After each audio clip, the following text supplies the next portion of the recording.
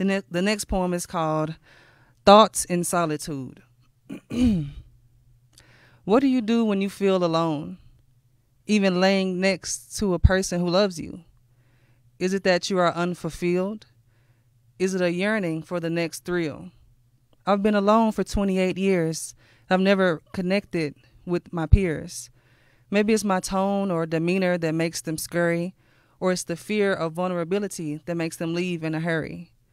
I've always been that transition friend, a placeholder till my position can be filled. I want someone who's just happy to be around me. No motives, no judgment, no selfishness.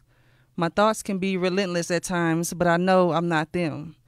I want to just be me because I know I'm not them. From a young age, I've been on the outside looking in, drifting, floating like a lure on a line with no fishermen. Cast me out and forgot to reel me in. Now I'm the big fish in a big pond, not knowing how to swim back in. So loyal to people who leave me splashing and lonely. I understand plans change, I just don't feel like a priority. Friends aren't what they showed me on TV, or maybe isolation just felt easier to me. I'm gushy on the inside with a shell of concrete. Sometimes I creep out just to try again, but I get kicked, stabbed, and pushed back in. Time is pleasantly cruel. Time is pleasantly cruel. It forces me to dust myself off and attempt to create a new ending, even though each time I start with the same beginning.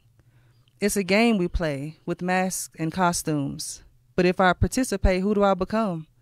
Just feeling lonely again, so I'm back at square one. I often ponder if everyone is just acting on stage, putting a little more enthusiasm into their words or more emotion into their rage.